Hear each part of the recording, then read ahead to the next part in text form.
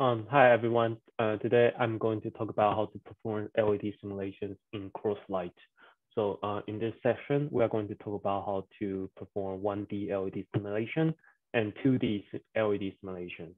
And last, we are going to talk about how to use CrossLight view to analyze your simulation results. Yes. So this is just some useful reminders and information. So first, you need to save your project under C drive so that you can run it in CrossLight. And if you want to store your simulation result, your codes, you need to copy it back to your personal EWS drive, for example, your desktop. So your desktop is a shared folder so that whenever you want to use different PC in ECE443ComputerLab2IR classroom, computers classroom, you can have your project. Yeah, and the second reminder is that what is layer mesh? So layer mesh means that how many vertical points you are sampling along the layer direction, which is y-axis, and column mesh is the number of sampling points in the horizontal direction. For example, in x-axis. So in this example, if I have like a block like this, if I set my layer mesh to 2, that means I have 2 points in the y direction. If I set my column mesh to 3, that means I have 3 points in the x direction. And what is layer mesh ratio? So here I provide some of the example how it was defined. So if your mesh ratio is greater than 1, for example, like 1.1, the number of meshes becomes denser as it goes, and the opposite when your mesh ratio is smaller than 1. If your mesh ratio is minus 0.9, that means you have much denser grid distribution in the center and much sparser at the edge. And similarly, if your mesh ratio is smaller than -1, that means it's much denser in the edges, but it's sparser at the center. And in this simulation, we are going to use layer file, solution file, and the plot file. So previously, we used the GAN file to preview the optical GAN spectrum and those information. But in this LED simulation, we are going to use solution file because it's actually the main input for you to define the control or controlling bias and other iteration conditions. Yeah. And plot file is a file for you to plot data and analyze your results. Yeah. And layer file is that we used to define your device structure. So here we are going to talk about 1D LED simulation. It's emitting in near infrared spectrum. We're using aluminum gallium arsenide as a material. So first, you open your CrossLight under C drive program files, CrossLight software, AlGaAs 2021, AlGaAs, simu.apsys.exe. Yeah. Once you open this file, you need to create a new project and no spaces allowed in the project name.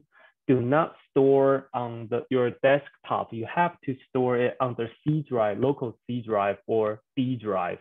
There are many students having issue during the compilation of their code because they store their project on the desktop. So you don't store your project on the desktop. Yeah, and your project folder should be copied onto the desktop after the class so that you can access to your project on different computer.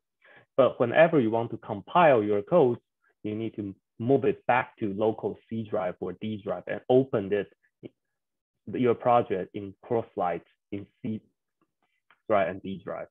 Yeah, and here we are going to add a layer, sol file, and the plot files. And now we are going to create the first layer. So now we are simulating a PIN structure, or you can call it NIP structure, because we are creating the first N-type aluminum gallium arsenide with 0.6 aluminum mole fraction. And this would be my N layer. Yeah. So because we are going to specify its N doping of 10 to the 22 per meter cube. So so this would be equivalent to 10 to the 17 centimeter cube per centimeter cube. Yeah, and we are using some kind of Gaussian tail in your doping profile. Yeah, not like a step function. Okay, so our first layer is N-type aluminum gallium arsenide. Second, yes, and then we need to provide some mesh information for layer mesh, for column mesh as well. Yeah. Next, we are creating the intrinsic layer, but here we are using, because this is LED structure, we want to have a quantum well to capture electron and hole for radiative recombination. So we need to create a new layer on top of the N-type aluminum gallium arsenide layer. Now we have 5 nanometer thick quantum well, and the material for it is Indian gallium arsenide with 0.09 Indian mole fraction. And this is an intrinsic layer, no doping. So it's a NIP structure. We specify the color mesh and the layer mesh information. We assume mesh ratio of 1, meaning that we are assuming a uniform mesh in the quantum well region. And then finally, we copy our first N layer on top of the quantum well, making it a P-type aluminum gallium arsenide with the same aluminum mole fraction. But here, we change the doping type to P-type, same doping concentration and the Gaussian tail, similar column mesh and the layer mesh structure. And then finally, we specify our contacts.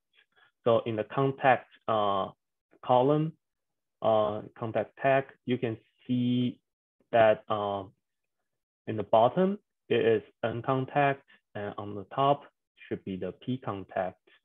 And now we assume ohmic contact, so we can leave our barrier and the work function empty here. So if you want to study like a Schottky contact in your final project, you need to work a little bit more about what is barrier, Schottky barrier, and the work function in these two columns. Yeah, but here we assume ohmic contact, so you don't need to provide any value for barrier and the work function. And then once you click OK, now you have your own contact. And this is the file that is automatically generated. Our first layer is N-type aluminum gallium arsenide. Our intrinsic layer is Indian gallium arsenide, and our P-type layer is aluminum gallium arsenide. And then my top contact is P contact, and my bottom contact is N contact. Okay, because we are building this structure from N, I to P. So that means our bottom contact is N contact. Yeah, I keep that in mind. Okay, so once we have our layer file, we need to edit this solution file. So similar to previous few weeks in the first project, we need to load our mesh. So here, because my project name is simple dash LED, and if you have your own project name, you need to modify this to your own project name. Here, because my project name is simple LED, so I first load my mesh information. So this should be like a project name.msh. I specify my output file name, and my output file should be simple dash LED.out. And I include the doping information, simple LED.doping, and including the material information, simple dash LED.matter. Okay, so these 4 lines are very important in the beginning of your solution file. Next, we need to provide some initial guess of initial wavelength.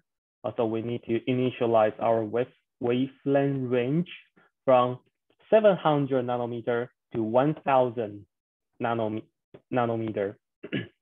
So this is in the near infrared region. And because the bandgap of indium gallium arsenide can emit the photon around 830 nanometers. So we initialize our wavelength range at around 0.83 micrometer.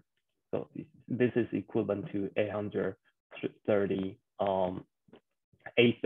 nanometer. Yeah, this is just the initialization of the wavelength. So if your value is a little bit different from this one, it won't affect your final results.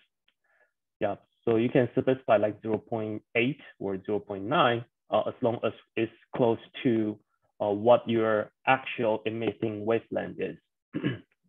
And here, prim-GaN number, that means we are sampling 200 points within this wavelength range. That means this wavelength range is ranging from 700 nanometer to 1000 nanometer. So within this range, I'm going to sample 200 points, and I'm going to solve, obtain the spontaneous emission rate or spectrum information based on these 200 points. Okay. And then I'm going to apply LED simple simulation method. So LED simple basically means that you solve the drift diffusion model and you consider the spontaneous emission rate inside the quantum well. And similarly, it has a variable here called the wavelength, which is the same as this initial wavelength. So you can use the same value that you specified earlier. And here, the second variable is efficiency. So this efficiency means extraction efficiency. So once you finish your simulation, what you actually get is you can get external quantum efficiency.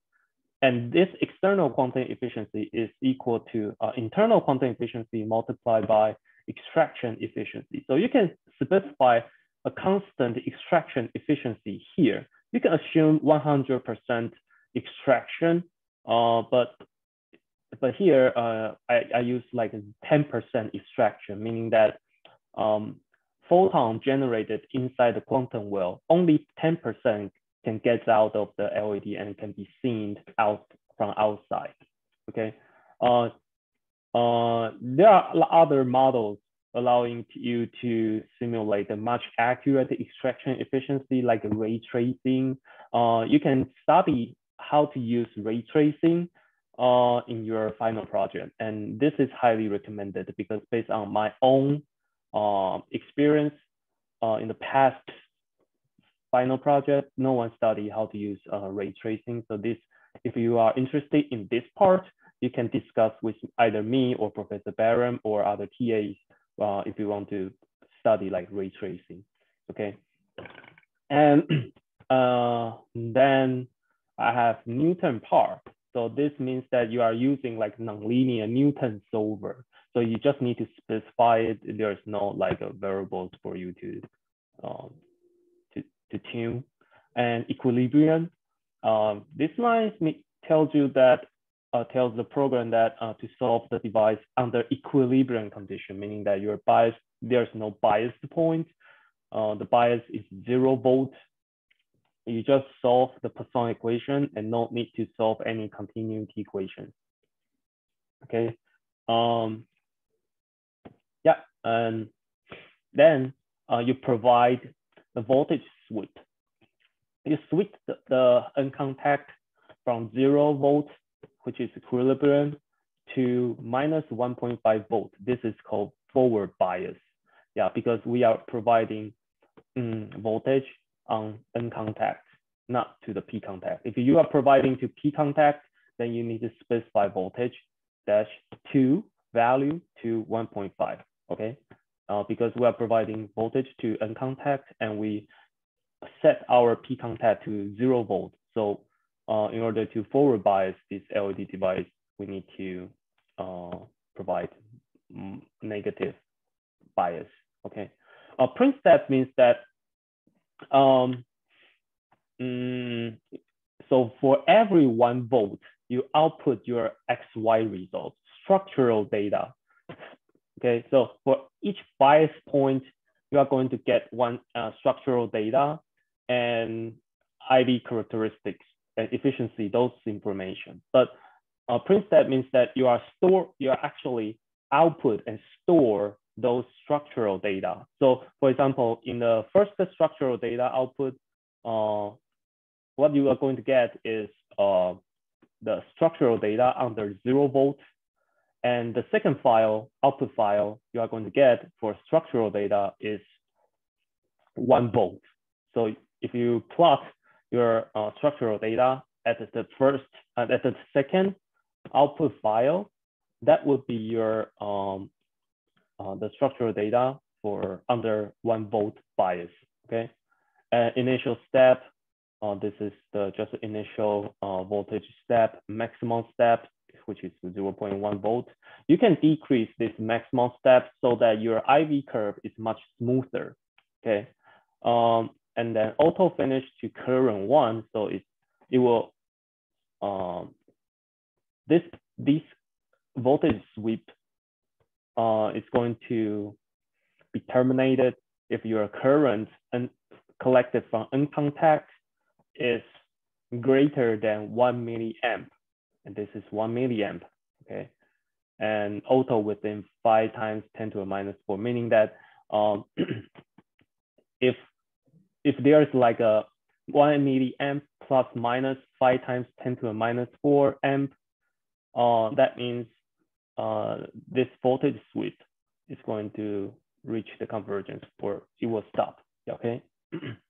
And next, where we are running voltage sweep, we are also running current sweep. So my current collecting from the N contact, if it's greater than 5, then it will stop. This 5 means 5 amp. Yeah, and you can output your structural data for every 1 amp. Okay, and the initial step, maximum step, and the minimum step. Yeah, okay, and you can keep it as it is. But if you want to have much smoother IV characteristics, then you need to decrease maximum step. And if your convergence cannot be reached, sometimes you need to decrease your minimum step.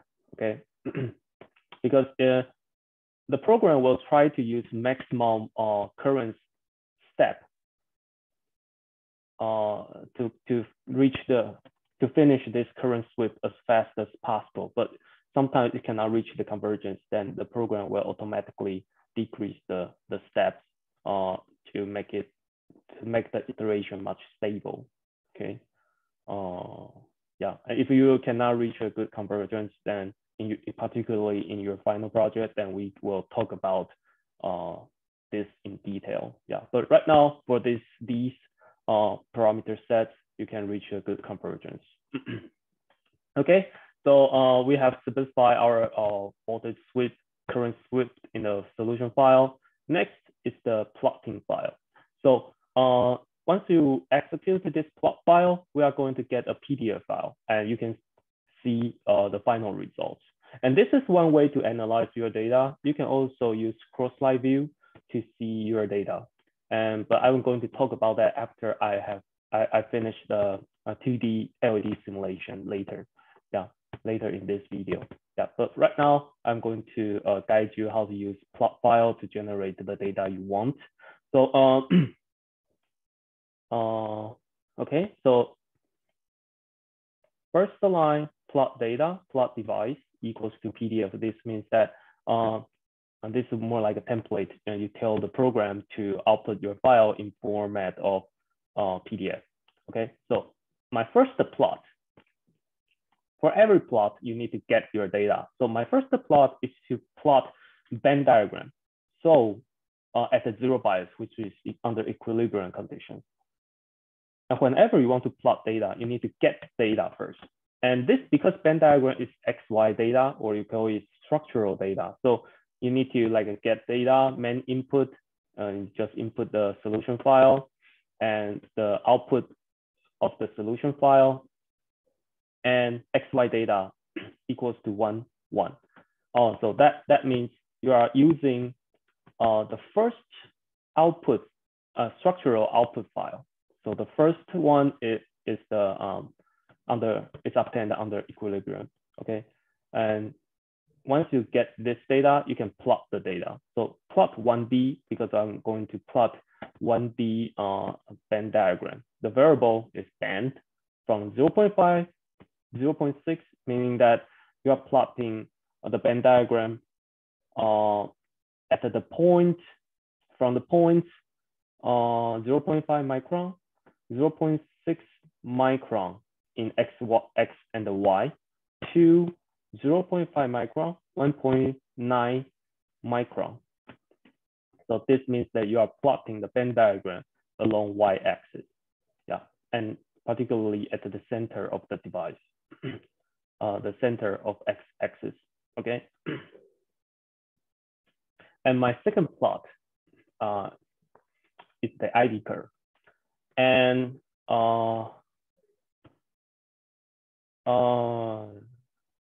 so here you need to get data first. And similarly, you input your solution file, you specify your output file, and then you scan data. It's not XY data now, because we are not using any structural data. So we scan data from 1 to 5. So IV data is extracted from 1 to 5 bias points. Okay, I'm going to talk about what does that mean from 1 to 5 bias points. So each bias point has its own IV data. I'm going to talk about that later, probably in the next slide. So this means that you are scanning data from the first output file to the fifth output file, and you plot your scan variable, which is your x-axis, is your voltage in the N contact, and variable is your y-axis is your current, okay, collecting in the N contact. And why we need to provide scale horizontal? That means we are multiplying our horizontal, which is x-axis, by -1, because as I said, we are biasing our N contact from 0 to -1.5 volts, and we need to flip the sign from 0 volt to 1.5 volts. So we multiply by a constant factor of -1. Okay, I'm going to generate the third plot, which is current density as a function of internal quantum efficiency. Okay, so similarly, internal quantum efficiency is not structural data. So we are using scan data from the first bias point to 8th bias point. And I plot scan, my x-axis is current density, my current, my y-axis is LED efficiency. So this is the variable that you can check in CrossLight manual. So this is associated with an internal quantum efficiency. Okay, I have my fourth plot. So my fourth plot is to show the band diagram at the 8th bias point. And similarly, we are plotting the band diagram along the same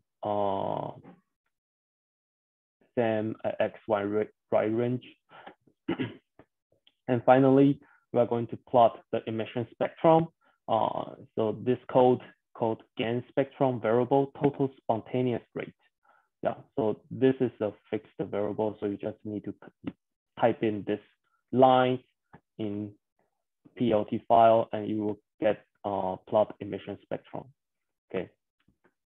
Okay, so on the right-hand side, right bottom, so when we plot the band diagram, we are plot from 0.5 micron, 0.6 micron, this data point from here to here, which is 0.5 micron, to my x-axis is 0.5 micron and my y-axis is 1.9 micron.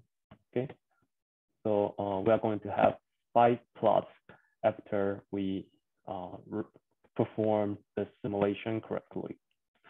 Okay, so similarly, you double check all the files for accuracy. You generate the geo file, you generate mesh file, and you run the simulation by right-click the solution file and select simulate. And then once your simulation reaches the convergence, you right-click the plot file and select view results. Okay, the generated PDF file is stored under the project folder with the file name of output.pdf. This file name might be different from the one showing here. It can be your like a project name and with a -G, but you will see a generated PDF file under your project folder. Yeah, but please do check what is the file name. Yeah, double check with that. Okay, so when I say like from 1 data bias point to 8 bias point, it actually correlated with like a specific voltage and the current. So you can check that information under your project name .sol.msg file. So my first bias point is always under equilibrium condition. So my voltage is 0, my current is 0.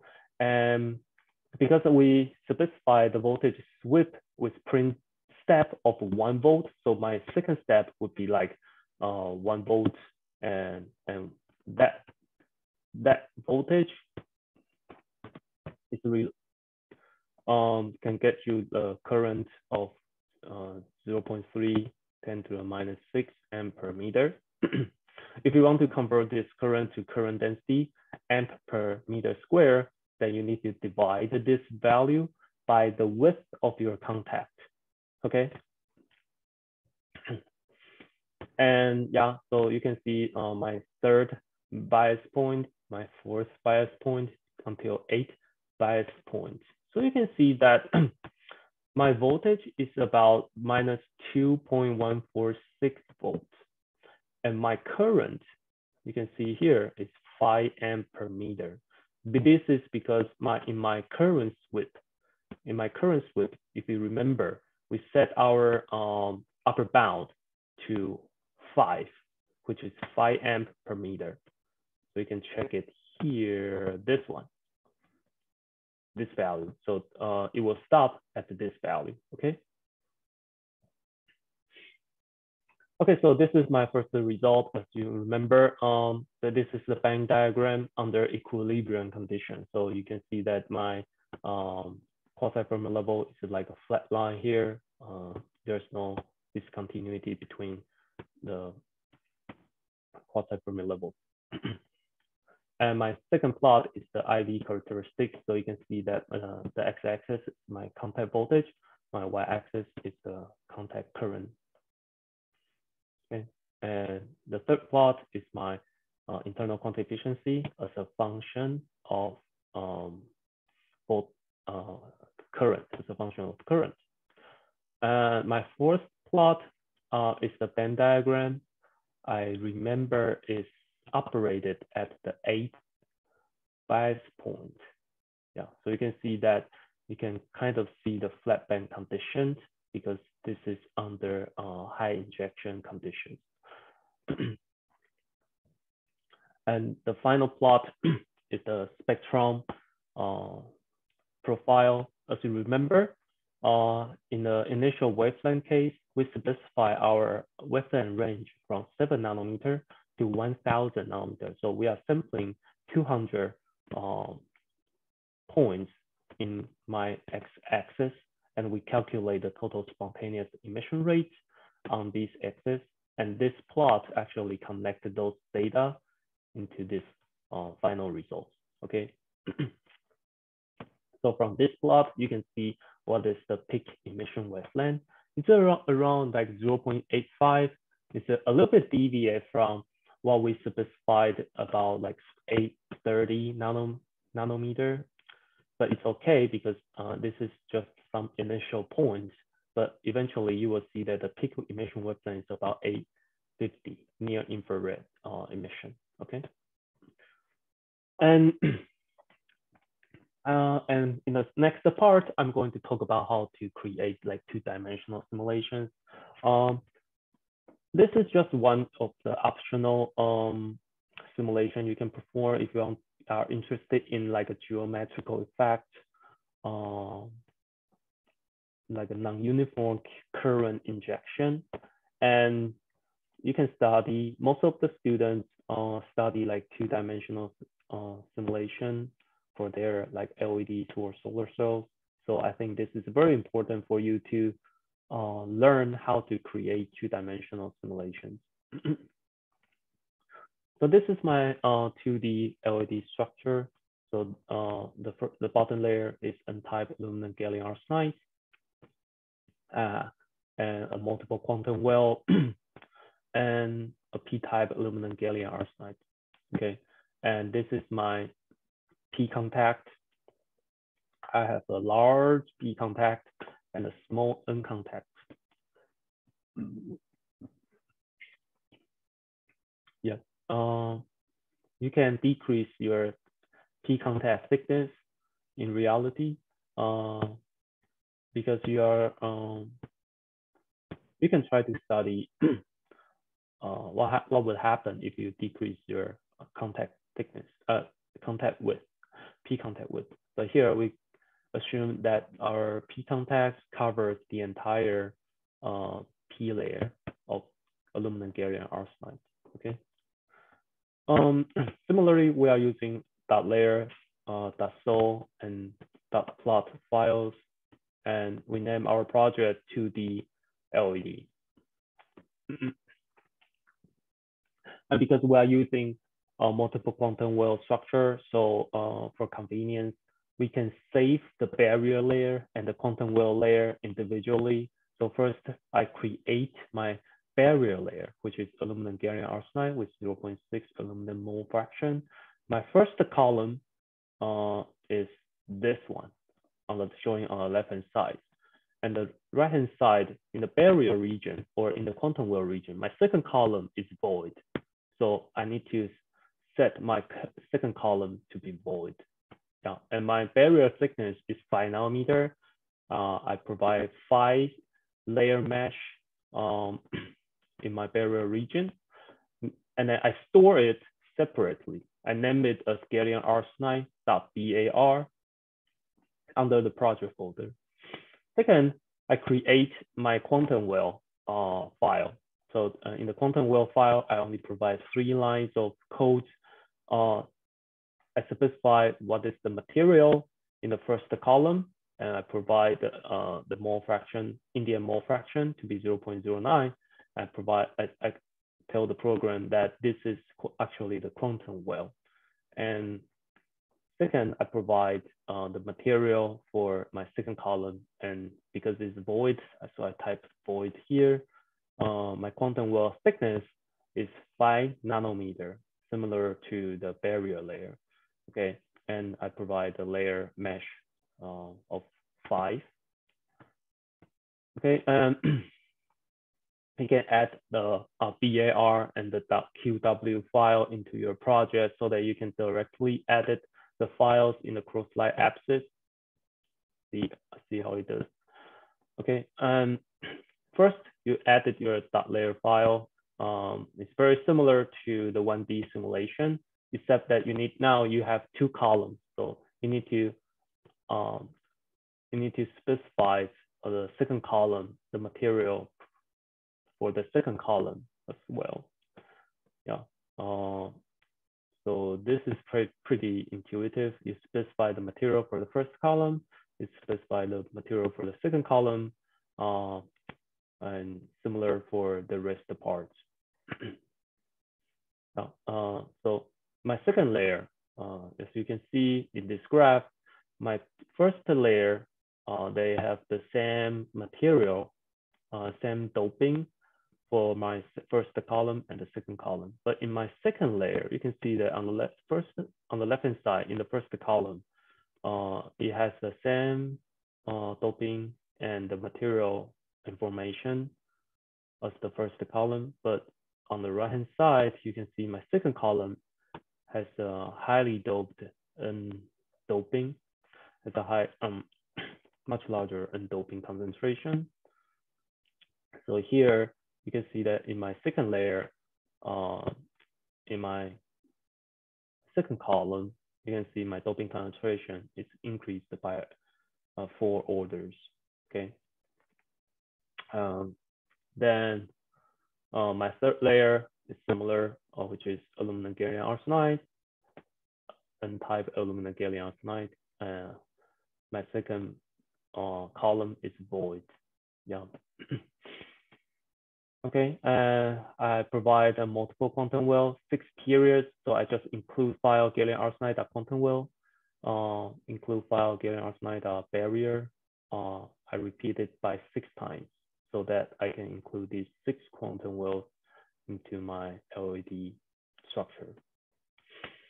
And similar for like P-type aluminum gallium arsenide, this is just very straightforward.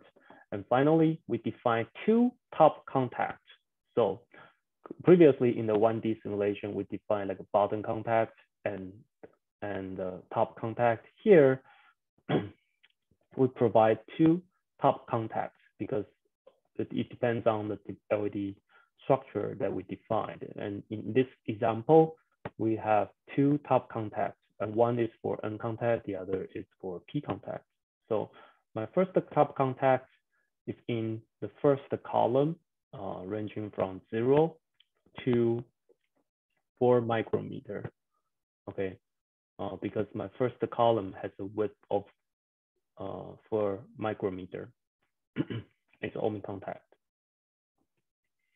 I provide a second contact from in the second column from 0.25 micrometer to 1 micrometer.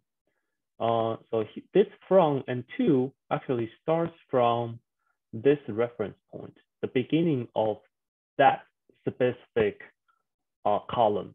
So 0.5 micrometer is starting from here. So 0.5 micrometer is this point, and to 1 micrometer, okay? Because my second column has a width of 1 micrometer, yeah. And this would be my final structure, but you can visualize it in Layer Builder, yeah, to double check the correctness. Okay.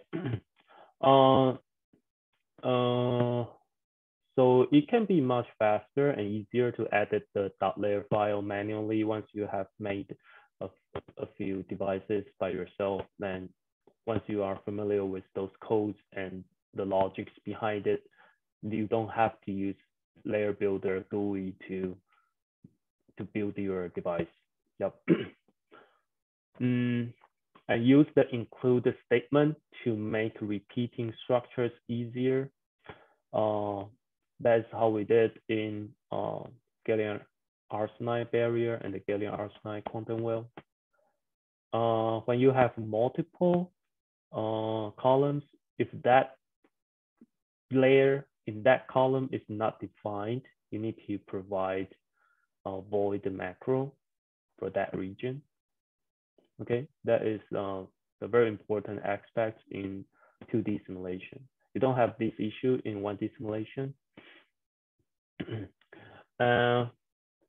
You need to edit the solution file, and the first 4 lines are very similar.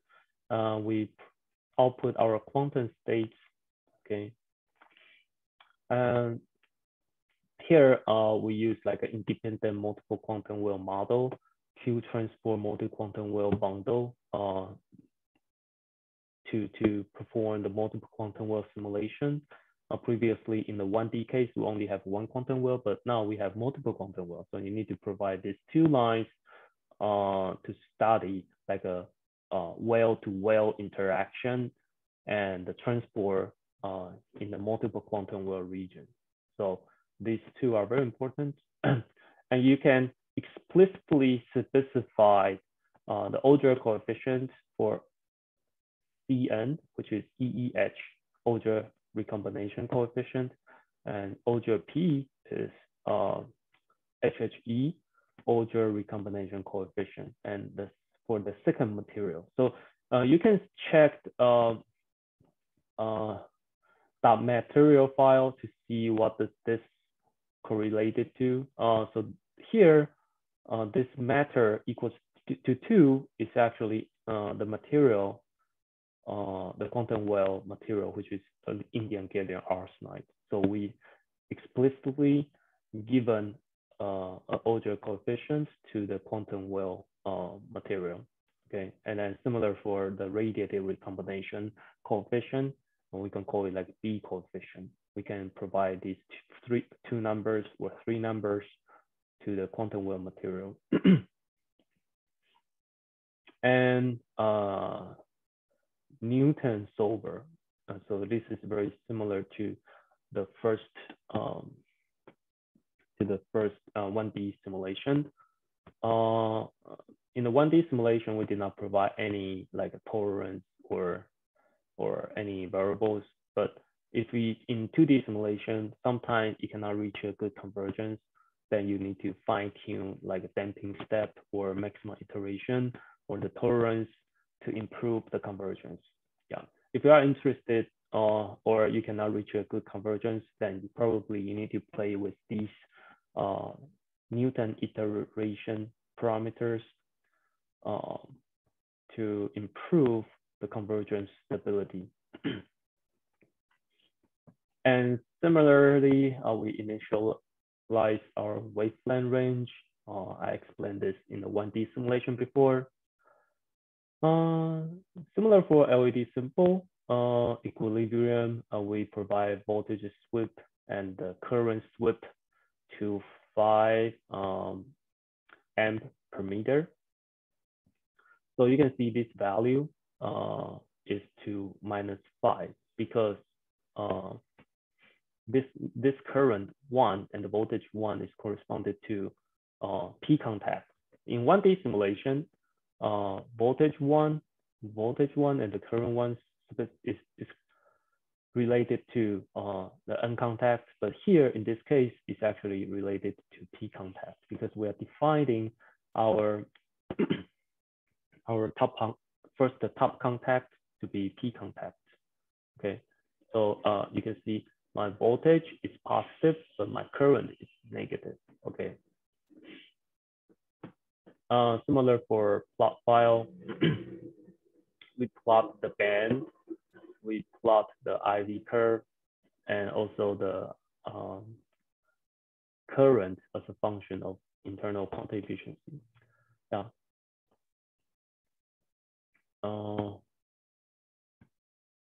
Yeah, and we plot the band structure for different bias points. You can see this XY data of 3, meaning that I'm plotting the band diagram, electron concentration under this particular bias condition. And you can check what is its voltage and the current under .sol.msg file.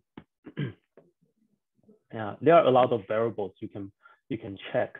It has like band recombination, radiative recombination rate, Auger recombination rate. Yeah, you can plot it like as a function of position. Okay. Yeah. You can also plot like 2D data, like a total current as a function of position. Yeah, you will see the result afterwards. I will show the results after these codes. But before that, one thing very important in your final project is that for every time you need to like generate a layer file, you need to generate a geometry file and also the mesh file, and then execute the solution file. And these things, you can do it automatically by creating a batch file. Okay, and you can create this batch file and enter the following. So first, you need to specify the the folder, your CrossLight folder, and then you just copy paste these three lines of codes into it, and then you replace this 2D LED with your project name. Then once you click this batch file, it will help you automatically compile this layer file and compile this geometry file and generating like scoping file, material file. It will automatically help you to execute this solution file once everything is set. Okay. So if you want to like change one variable and you want to run it like in the background mode, and you want to do something else, then you need to use this technique to batch process your simulation. Yeah. Yeah. Okay. I think I have covered a lot of information in this presentation. And finally, I'm going to talk just a little bit about what does this XY data mean. So previously I explained that if you plot the XY data equals to 1, 1, that means you are plotting the structural or positional data of the file ranging from your output file 0001 to 0001. And this 0001 is the result under equilibrium condition. So your bias point is 0. Yeah.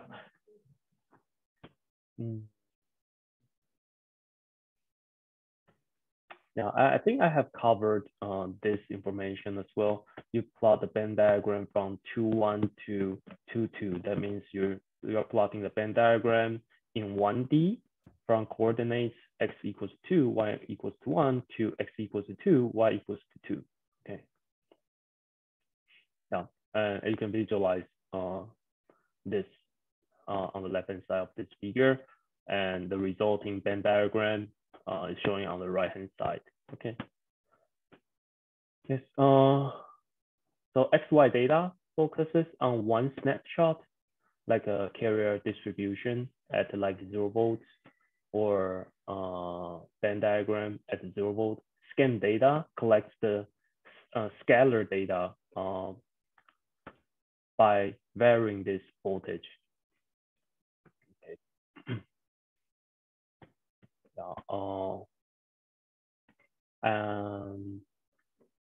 Yes, I think I have basically covered this in the previous explanation.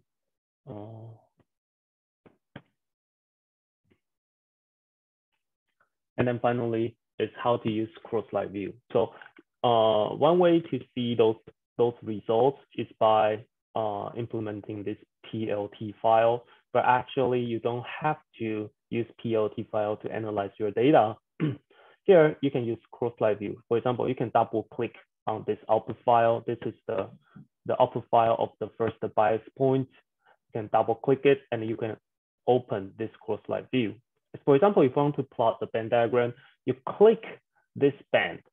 There's a button called band. You click it and you drag it in y-axis, then you will see the Venn diagram.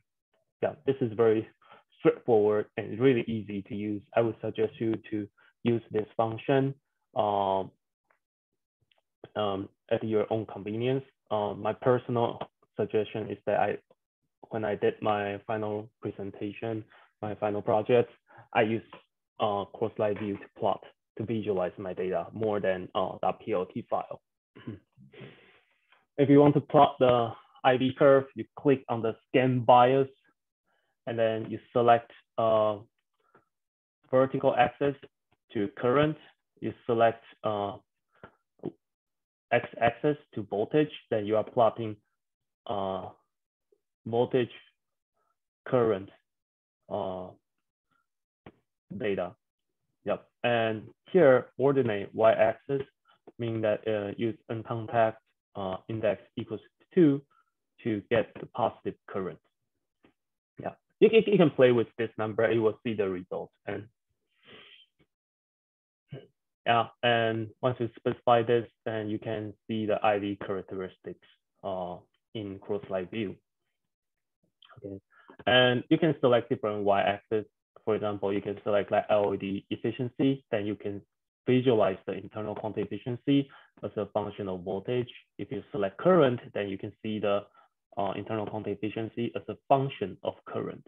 Yeah, and if you have any questions related to how to use cross-light view, then you can come to office hour and I can show you how to use this correctly. I think that's it. I'm looking forward to seeing you in Computer Lab office hours. Thank you very much.